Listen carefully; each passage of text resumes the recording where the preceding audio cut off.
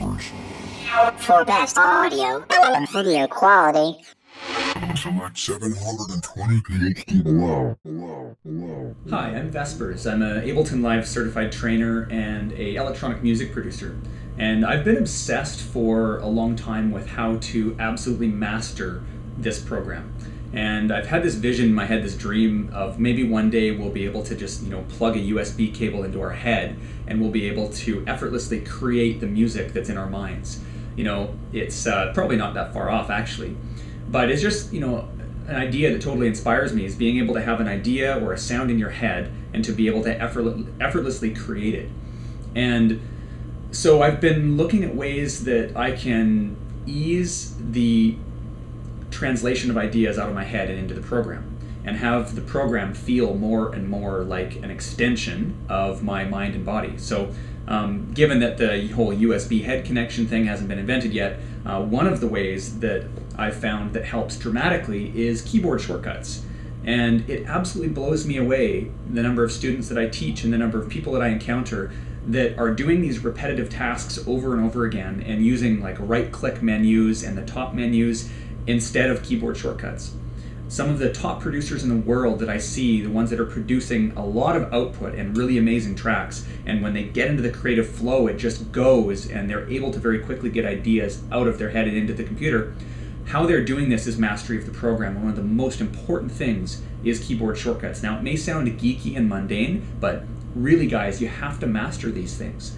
Little keyboard shortcuts that speed up your workflow make an unbelievable difference. Think about the number of times you do things like consolidating clips or doing things like copying and pasting MIDI clips or data, splitting clips, things like that. There's all these little repetitive tasks that you do over and over and over again, and I guarantee you there's keyboard shortcuts in the program, regardless of your level, that you don't know about.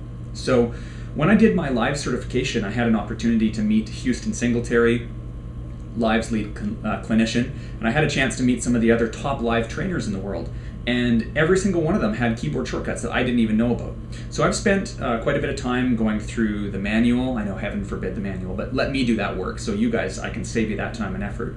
Gone through the manual, I've referenced a whole bunch of other material, I've gone through all the menus, and I've built a collection of what I feel are the top keyboard shortcuts in Live, a lot of the undiscovered gems. Now, this isn't a comprehensive list of every single one. It's just the top ones that I use. And I've put them together in a chapter in a new free ebook that I've developed.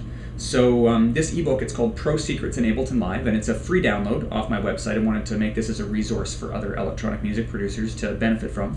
So if you just pop back to my site, which is www.vespers.ca, and you come to the main page, you'll be able to see a spot where you can put in your email address. Pop your email address in there, confirm, and you'll get an email with the ebook as a download.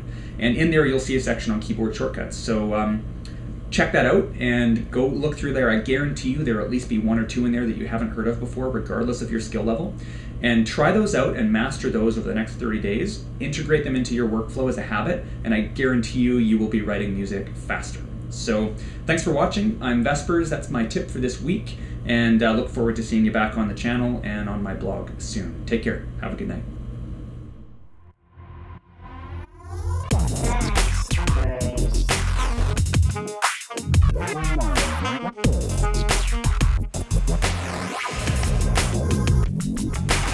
Vespers.